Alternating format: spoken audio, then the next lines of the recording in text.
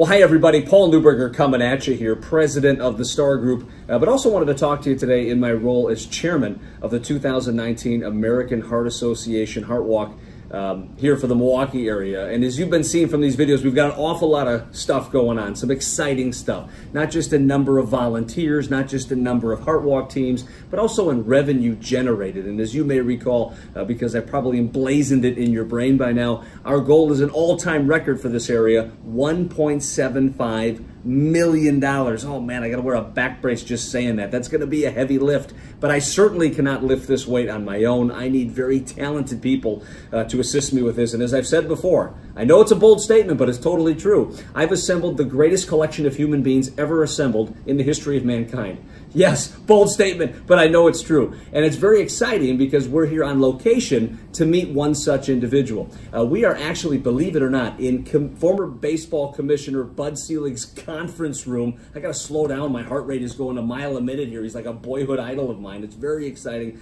to be a part of all of this paraphernalia in baseball. But the reason we're here is because one of the members on my executive committee actually works for former Commissioner Bud Selig, and I'd like to introduce him to you right now, Mr. Steve Schaefer, the president of Selig Leasing. How are you? Good, brother. How are you? I'm doing well. Good to see you. Boy, thanks for having us here. This is pretty outstanding. It's a fun place to be, absolutely. Yeah. I mean, he gave me the address, and I came up here, and I'm thinking, boy, am I in Cooperstown, New York, or am I in Milwaukee? Right. Wow. So I got to ask you, what's it like to work around Mr. Selig on a regular basis? What kind of an experience must that be? Fantastic. I mean, he's a great gentleman, great business mind, great person, very charitable, just an all-around great person, and he helps guide the company. Yeah, so. Boy, and just think where the Milwaukee area would be without his influence over the last couple of decades. Yeah, and many people don't know this is our 70th year in business for Selig Leasing. Wow. Yeah, so his father started the company. Wow, yeah, I would have had no idea. So we're talking about Selig Leasing. What do you guys do? What services do you provide? Sure. So we focus on companies that have around 10 vehicles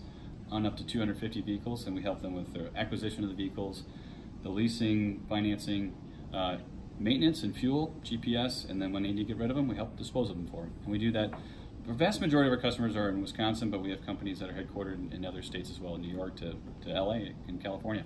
Wow, kind of like a one-stop shop, it sounds like. You got it. So if you're watching this video, especially for those of you watching on LinkedIn, I know a lot of you have fleets between 10 and 250 vehicles. Call this knucklehead. You will not regret it. Speaking of hooking people up, how about a Maserati? Can you set me up with one of those maybe for a week? You bet. No problem. Just the payment is just one other thing. Oh, you wanted it for free. Well, why not? Why not? Why not? We'll figure it out. Yeah, and I'm in the insurance industry, so we'll have to deal with that one as well, too. So good to know people in high places, for sure. Speaking of knowing people in high places, tell me a little bit about your family. I know one of the things that I admire about you in particular, you're a devoted family man. I know how important that is to you. Mm-hmm. Why don't you tell us a little bit about you? My wife Heather and I have 3 lovely daughters, 2 of which are in college, so both are in Michigan. And then we have a daughter, a freshman in high school here locally. Yeah, now you shared with me off camera, you and your wife met at an interesting place, did you not? We did. The first time we started talking was in the darkroom at the University of Kansas. So that was, yeah, it was good. And that opens up so many jokes for me. Does. When you look like him, you have to meet in a dark room. If it was a light room, maybe you wouldn't have been married. Oh, wow. Off the top. Thank you. That's great. I love this guy. I kid because I care. But in all seriousness, one of the other things is, too, when I was reaching out to individuals to serve on the executive committee, Steve, as I told you before, you were right at the top of the list. We've been friends for a while. But until I had asked you to serve on the executive committee, I really had no idea that heart disease and stroke has impacted your family to the extent that it did. I've heard your why. Would you mind sharing with the viewers why you're so passionate about this cause? Certainly. My grandmother, on my dad's side, she had quadruple bypass heart surgery years ago, and that really helped extend her life, which was wonderful. My dad currently has a pacemaker. And then on Heather's side, her mom had a massive stroke this last year, and she's surviving and doing well and really recovering well. Her husband also has had a number of strokes. And then recently, tragically, my brother-in-law's sister recently passed away a little over a week ago from a stroke. So it's in the family, and an extended family. Yeah, and that's certainly one of the things that I've been amazed by as chairman is just how many people have been impacted by heart disease and stroke. I mean, on social media in particular, people just sending messages talking about, you know, how their life has been touched by this. And one of the things that I admire about Steve too is Steve's not just sitting back going, I hope somebody does this. I hope somebody gets involved. I hope somebody raises money. You, my friend, are being a part of the change you want to see in the world, and I really admire you for that.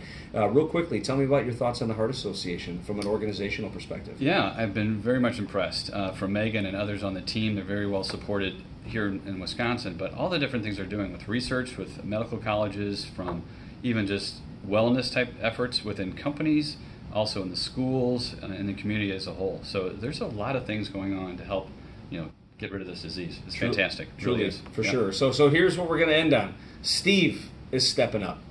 I'm stepping up. We need you to step up. Think about your family.